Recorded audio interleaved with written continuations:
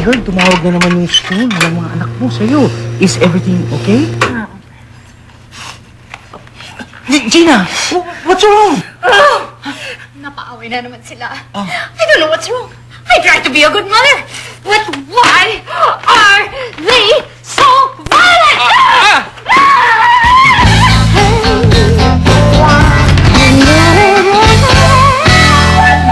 Wala na dapat sisihin, kundi ako. Hindi ko na sila nababantayan. Ayan, tuloy, parati TV, video games. Do you realize how violent these video games are? Puro barilan, patayan, sabugan. Grabe. Well, maybe you shouldn't expose them to mga violent forms of play. Diba? All video games are violent. And I don't play any sports, so I can't teach them. Well, hindi naman kailangan sports eh. There are so many Filipino traditional games that encourages children to be more physically active and sociable. At higit sa lahat, hindi violent. Tama ka nga. Maraming mga traditional Filipino games na positive. Pag-iisipan ko. Alam ko na. Saksak, puso, tulo ang dugo. Hindi. Merong traditional game na doesn't involve saksakan, saka tulo ng dugo. Ayun. Langit, lupa, impyerno. Lahat sa baba ay impyerno.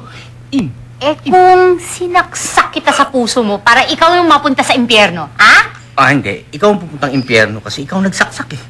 Gina, sabi sa clinic, okay na raw si Serge. Basta wag mo na lang siya sasaksakin ulit, ha? Tsaka nakausap namin si Serge, sabi niya, okay na raw siya.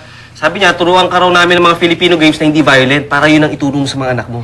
Oo nga kaya nga pumunta kami sa office supplies at nakakuha kami ng napakaraming gum at ginawa naming mahabang jump rope. Halika, laro tayo. Telebear, clap your hands. Teka, Gina, ano yung kinakanta mo? Telebear, clap your hands, shoulder shoes. Mali, telephone yan eh. Isa pa to eh. Teddy bear, scratch your eyes, touch your toes. Hindi naman ganyan sa boys school namin dati. No. I learned this when I was a child. Telebear. Naku, teka muna, saan ka ba lumaki? Ang turo ng mga madre sa amin sa exclusive girls school na Catholic, mind you, ay teddy bear. Ay, hindi. Basta para sa akin, mas nag-make sense ang telephone. Ay, nako, telebear. Telephone. Tama, di ba? Telebear. Okay, girls, I will now teach you the most peaceful and creative Filipino traditional game na alam ko. Ang Touch the Color! Maganda yun. Yes, it's so fun. Siyempre, sisimula natin sa favorite color ko. Touch the color! Wala pa. Pink!